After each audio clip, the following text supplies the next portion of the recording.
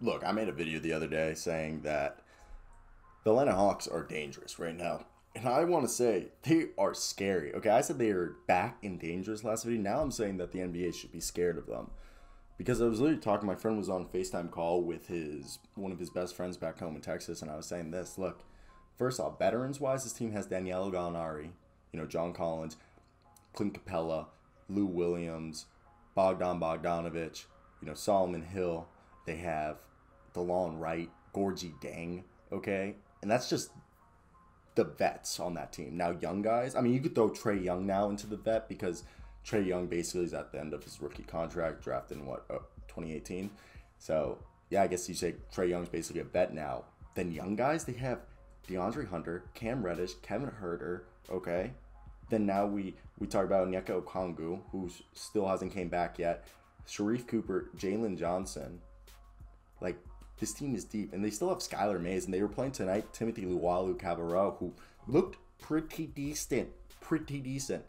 And this is a team that I'm looking at it, I'm like, wow. People were really counting them out.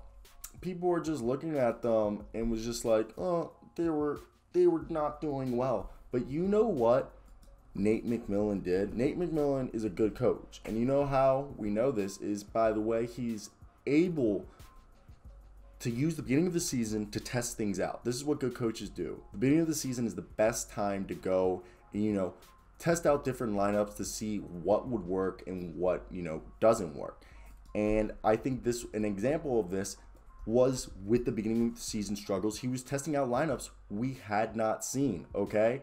And I think a lot of people were thinking he was a bad coach, but it was really him testing out lineups that he was toying out rotations, trying to make all the bench units work. It took him a long time to realize it didn't work, but once he did realize, the team got back to their winning ways. And we saw that especially with the Bucks game. And they started staggering the starter minutes and keeping a starter in at all times, even with the bench unit, is what he realizes works best, similar to what they were doing last year. And this is what good coaches do. They make adjustments, they try, they fiddle, okay? And right now, I believe the best lineup they've been running is Trey Young, Bogdan Bogdanovich, Kevin Herter, and John Collins at the 5, and then at the 4, either Danielle Gallinari or Cam Reddish, okay? And I think that lineup is amazing. And it's just like, again, if you double any of those players, you're screwed. You're going to give up a 3, okay? And I think that I look at this and I'm like, this team, they have, like, once Jalen Johnson develops, he's the perfect combo forward because he'll be able to shoot, check forwards, and he also allowed John Collins to be the small ball 5, or even in the future be the starting center if you want to go forever small and move on from Clint Capella. But I really love this team. In the future, they have the talent to move on from the older players once the older players are gone. And right now, it's just like everyone, the shots are starting to fall. The shots are starting to fall.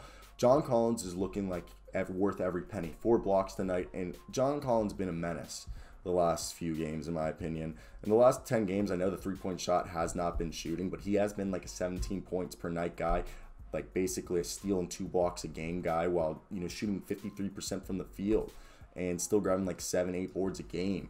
And that's what they need. They have Danielle Gallinari, who his three-point shot is finally starting to fall. Like that, it's starting to look good again, and it's what they needed, okay? They have Lou Williams and DeLon Wright finally having actual backup guards. Like, I don't know if you guys knew this, but a long part of last season, they didn't have a backup point guard, and it's kind of why they got rid of Rajon Rondo, because Chris Dunn was hurt all year. Rajon Rondo, they got in Lou Williams because they needed somebody off the bench to help score and do things. And, like, right now, if you look for, like, the season, he is shooting 36% from 3, Danielle Gallinari, but the field goal percentage isn't good, but he's hitting the shots when needed, and that's what they need. And Timothy Luwalu Cabarro, kind of like, I know he played tonight due to injury that they had, but not bad. Like in the last 9 games, I mean, he's shooting 37%. I mean, not on a lot of attempts, but last year he showed he can play some defense and be kind of like a 3-and-D guy who, if you play him like 15 minutes at most, he can be decent.